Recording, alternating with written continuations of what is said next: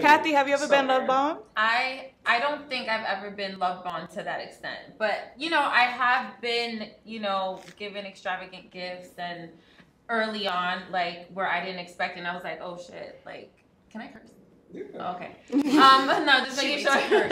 She would look at the camera. She would curse and then I don't think I've ever been love bombed like that. But, like, I agree with you. Like, maybe it's just that person's love language. Imagine two people love bombing each other. That would be great. They would be happy together. Toxic. No, it just depends. Because when I think love bomb, I don't think of a negative word. But if you're stalking, if you're waiting for me outside of my job 3 weeks into, that's stalkerish. That's like not love bomb. That's stalker bomb.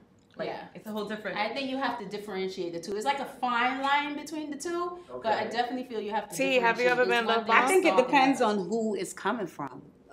If it's coming from somebody that you're not into, of course it's gonna be weird. I had somebody like that recently. He was just, we looked good together. He kept inviting me over. Kept just too much, and then one day he just got emotional and was crying, and I screenshot it. I'm sorry if you're watching. But I screenshot it and sent it to my homegirls. Like, what the fuck is this? So it was a lot. He was crying over issues or whatever. And it was just too much. And we just met each other within the 2-week span. And I just felt like the whole time he just kept saying, babe, he caught me babe so fast. Everything was just so fast. And I didn't care how good he looked and what money he got. None of that mattered.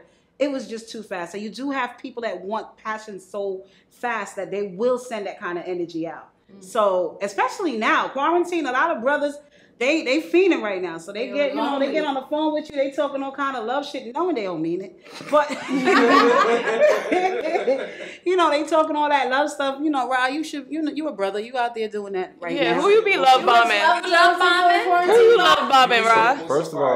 First of all, it's crazy how y'all brought this topic up because I know she's on the live watching this, but she definitely love bombed me. Like, somebody that you start seeing like every day they trying to see you or trying to make plans to see you like every single day. Like, baby girl, relax. You know what I'm saying? Stop.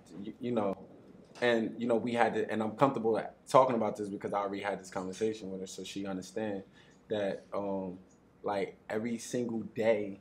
It's just too much. I need breathing. And not only that, I'm fresh out of divorce. I can't be having all of that. Like, there's people that are like natural nurturers. Women that are natural nurturers. There's our men that are natural providers. Like, it's just something that they do. It don't matter who you are. If you just with that person, this is what they do. So it's just like it really depends on the person when it comes to doing stuff like cooking and gifts and stuff like that. But I feel like you definitely have to be mindful of the tone you're setting. But what he just said is when you're coming out of a relationship, sometimes if you're used to being that nurturing type of woman, because I remember my first date, the guy that I started seeing, as soon as not soon, but 1 year after, he said to me, "You're like a wife." So I'm like, "What do you mean?" He said, "You're so attentive. You're so," and I did not understand what he mean. And I'm like, "What do you mean?" He said, "The way you are, you just so attentive." Wife and material. So he kept saying that, "You're like a wife." And I couldn't understand what he means. So I understand what you're saying. Coming out of a relationship, you do wind up doing some of the behavior that you're familiar with. Yeah. You're used to. And you also expect like the same emotion that you, and like the same things that you used to do in your relationship in the past. You expect it from like the new person.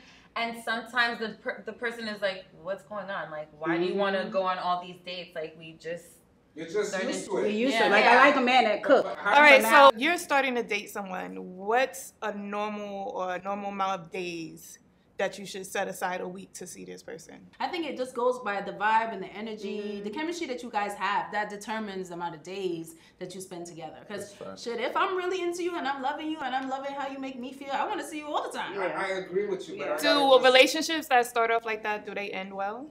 Yeah. Have they ended? Have they ended well for you? I think relationships that start off like really good, tense chemistry. Yeah. Have they ended I believe at love at first sight. Like, I mean, those things do happen. There are actually people out there that have really good relationships because they have a really good chemistry. They're really naturally attracted to each other, and so it can last long. It don't come with everybody. No. It don't happen with everybody. All right. So honestly, I feel like relationships that start off like that. Oh my God, the chemistry is good. I want to see you all the time. I've been in situations like that, and I noticed that this person does that with everybody.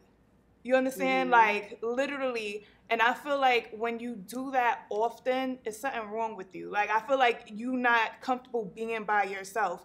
And you put it in your head, oh my God, our vibe is so, okay. The vibe is great. Take some healthy space from this person. Literally, I know someone that they spend the first weeks, 2 weeks hot and heavy. Like, calm down. Nice, and that's why I say I feel like some stuff that start off that way, that is not, the momentum dies down. I like to give a man time to miss me. I don't want to seem always available. What you doing today? Can I see you today? Can I see you tomorrow? But if the chemistry's there, Nikki, come on. You have to refrain yourself. Yeah. Listen, if you throw a Frisbee, the dog gonna catch it, right? Nikki? You throw it again, the dog gonna catch it, right? Nikki. You throw that Frisbee 30 times, the dog is gonna be tired of catching it. You have to give it space. That's true, but when you meet someone in the beginning, sometimes chemistry is so high that you both can't help it. Lust play a huge part. So we get confused with lust and love sometimes. Can I say this? Go ahead. I think that there's no time. I don't like playing games. I don't think that if someone, if I call someone and you like, yo, I think I called her twice already today. Should I call her again? No, I called you because I want to call you.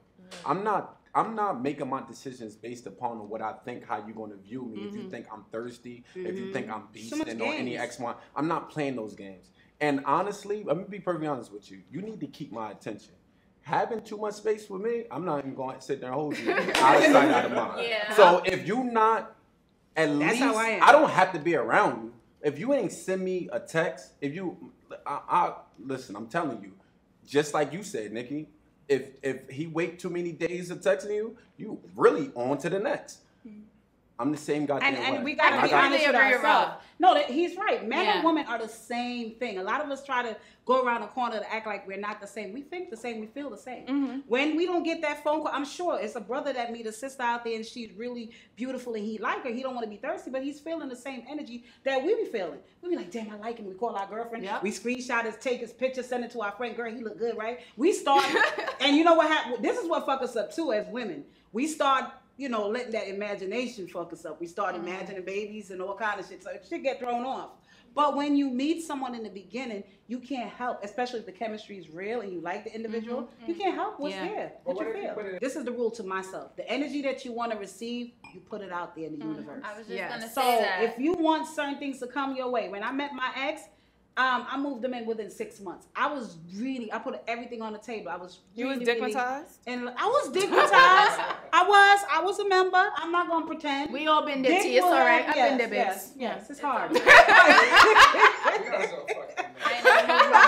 I'm out of it now. Exactly. I'm out of it. It's a phase. I'm free from being dickmatized, but we all... We was slapping them cheeks. It's a phase. No, it's a phase. But the point that I'm making, you do meet somebody, it's not impossible to meet someone and genuinely fall in love and genuinely put everything down, put all the guards down and just go with the flow of it. It's not impossible. I did it for a long period of time until it ran out. They did it back in the 50s. I'm sorry. They did it back in the 50s and 60s. They fell in love and had babies and they're still together up to now. Like, it is possible to love folks. Sorry. You cannot expect your last relationship, even if it was so dope or whatever, for your new relationship to have that same kind of feel. You're dealing with a new person, with a new mind, new experiences.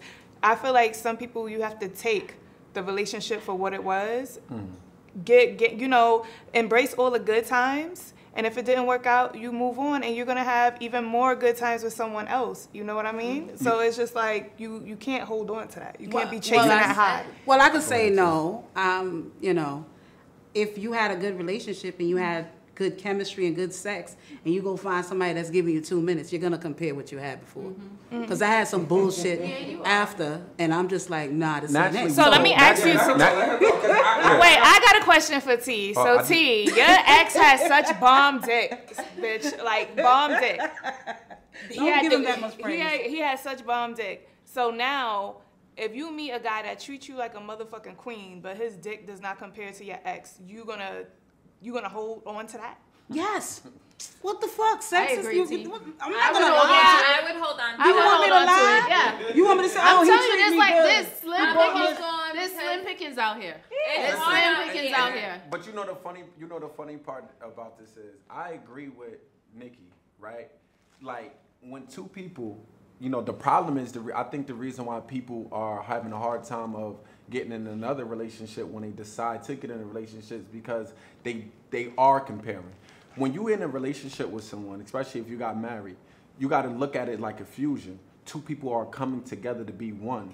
And so it's like y'all becoming one and y'all fusing together. This person and you is coming. So this person brings something different about you. So when you leave that relationship, that doesn't work out. Not saying that wasn't true love. And whatever, y'all didn't work things out the whole 9 yards. But now when you meet someone else, this person or this woman or this man brings something totally different about you than the other person. Mm-hmm. And then y'all become a fusion. You like, damn, I feel different, or you know, the whole 9 yards. So you shouldn't, which is why when you get out of a relationship, you should wait before you start dating, at least be single for at least a year before you start dating someone else, so you can get past the part of, you know, dealing with someone else. It takes you a month to get over somebody. See, this is what I'm talking about. That's shenanigans. No, I'm just saying, it doesn't take me a month. Well, yeah, it could take me a month.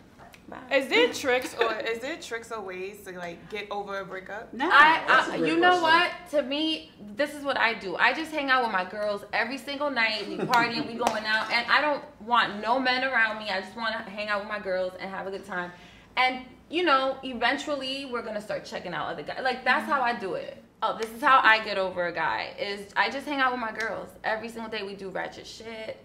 You know, get drunk. You know, have a good time. Do different shit. Go. Just maybe even take a trip, but for that time period, I don't want to be necessarily around men. Like they could be around, but I don't want to like engage with them or associate with them because I need time to heal, like at least a month. A woman find her true love once, maybe twice in her life. I've heard maybe twice. I don't know how true that is, but that's what I hear a lot of older women say. Now, I know for men, I know that rule doesn't apply to us. No, it don't apply to you. Well, because, bruh, you done met, dudes can take account, I met so many good women in your life that you just vibe with or connected with that you connected with. What would make you settle in a relationship? What would make me settle? Yeah, like you in it. What would make you settle? You love putting me on the spot. Yo. I'm just saying. What would make me settle? You know, me personally, and I'm not taking a shot at you. I got you. I always say this. Go ahead. I always feel that men are more gold diggers than women. I always believe that. People call women gold diggers. I believe that a man will always marry a woman on a come up. A man is always winning. For 10 years, the day she got $1, next week she get married. Yeah. That's what I've always said. Man is always coming up. Woman man don't. is always. I think men because we think logical. No, it's 100%. Not even that. Not only that, is what do our mothers teach us? Bro. Like our mothers don't teach us to listen. If you hold, I think we attract like what we see our mothers is. If your mom is a certain standard, and your mom was always on the come up or always grinding the whole night. I'm not, and this is make this perfectly clear. I would kind of agree with you 50% on that one. I'm not at 32 years old. I'm not being with no woman that's not getting to no bag. Let's just make that Rod, the reason why that's y'all not going to happen. That women don't know that. I've been around women, right, and I've seen that positions change. I've been around you a whole 7 months. You got like 3 text messages here and there. Now you came up, your bag is up, you just bought you a new car, you got this. They coming, they floating. They coming. But you know what? You know why? But listen, but you know what? Let me say this. My mom said this. When a man could be in a nice, just say a Rolls Royce or a BMW and see a woman at the bus stop, right? He'll push up on her.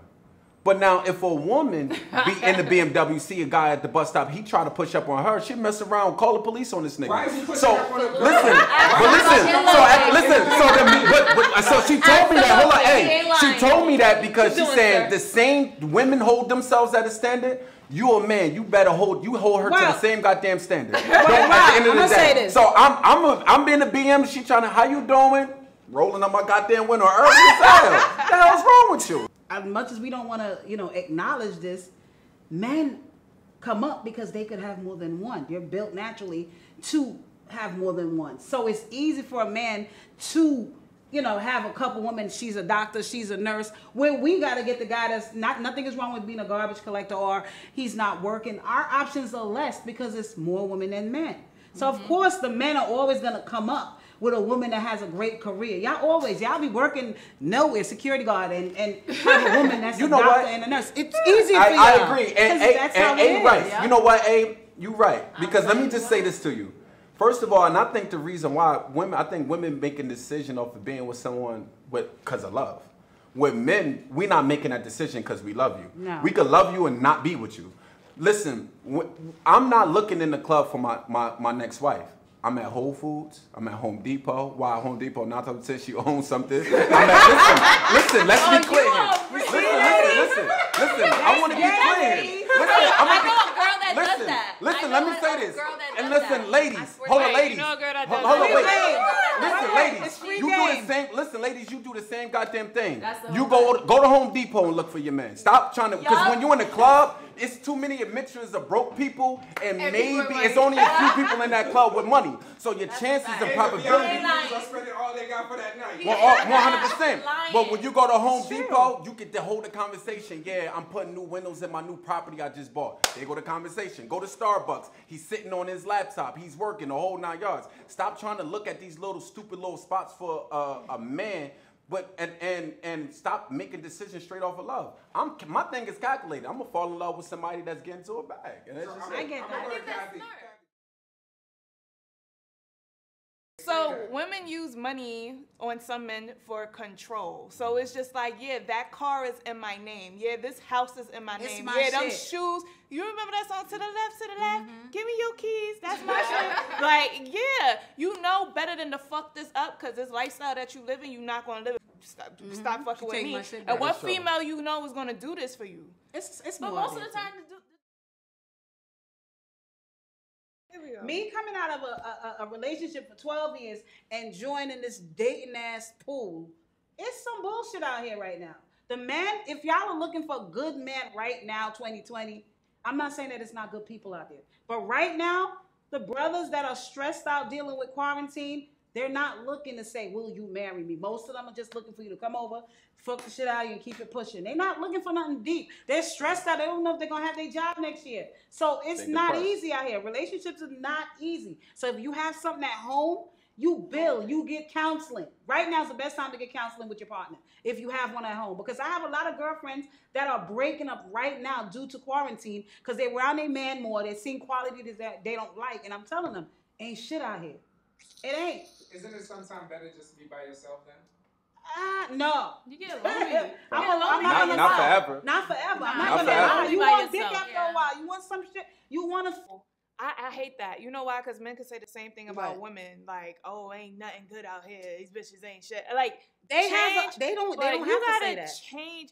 Have you ever went to? They have more options. Have you ever been to Africa?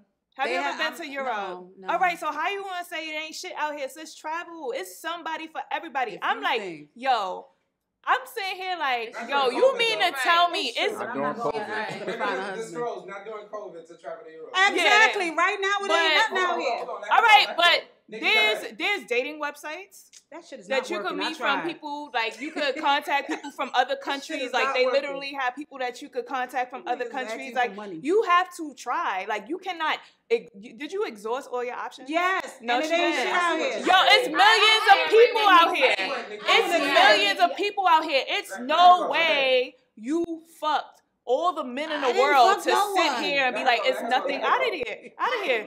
You did not expand your horizon. I'm sorry. I love being single because She's swimming. No, but you swimming. You swimming on both sides. It's harder for everywhere. Well, it's harder for us. No, it's not. It's hard. You got a vagina? It's not hard. I don't want it. My cookie is sacred. No, I'm saying it's not about having sex. It's that you're a woman. I get that. Okay. You have the power. It's basically what she's saying. So you have the power to go on dates and not have sex with anyone. And just enjoy Let's keep it real, ladies. Y'all are not being honest with yourselves. You know damn well. I'm going to be real right now. I got you. I'm going to go to Kathy. Do you find dating to be difficult? Not just to go on dates, but to actually lock down someone of quality. She in a relationship. All right. Well, I did lock down somebody. I did lock down somebody of quality, and it was crazy how it happened because, first of all, we met on his boat in 2013. I have red hair, right? So started off. But I didn't know that. Listen, I didn't know this. I didn't didn't know this. I didn't know the man that I was. He was watching me. I'm very open to love. Like I don't dodge it. I don't say, oh my God, there's nobody out there. Like I've been in many relationships. I have 2 kids with my son's father, and we were together for 10 years, and that didn't work out. And then I was dating for a while, and then I dated a lot of shit men and great men. And now I'm like, okay, I know what a good man is, and I know what a bad man is. I think I know, like, I kind of have an idea. You know the signs. You know the signs. So elaborate on that. What's a good man and what's a bad man? A good man is somebody who wants to, like, he sees you for what you are, good or bad, and he's willing to accept you, and he's gonna elevate you too. He's gonna figure out ways to help you become a better woman. He's not gonna give it to you easily because that's not, like, realistic. Before, I used to think that a man had to give me everything. That's not realistic. A man is not going to give you the world right away. But you're going to have to, he's going to teach you how to maybe get the world. How to better yourself. And he's going to help you get there. But he's not going to give it to you. He's going to support your career. Like, my man supports my career. He loves that I'm an actress. And I've never met a man who understood why I want to be an actress. Like, every man I met is like, why you want to do that? You should do this. And I'm like, no, that's my passion. So if a man supports you and your passion and everything you're doing, that's a real man. That's quality. That's love. That's passion. And also, he better take care of you when you're sick as hell in your hospital bed and pay for that hospital bill because it's quite hefty and I ain't got insurance. So I saw and that. What makes a bad man? A bad man is somebody who has he doesn't care about you. You could be like going through the worst. And like a real man, like, listen, women, like, expecting things from a man is the worst thing you can do. But if a man knows that you're going through something, and he's watching you struggle and he's watching you go through all that, that's not a good man. That's not even a good friend. Like, you don't want that person around because a good friend is going to help you or help you figure it out.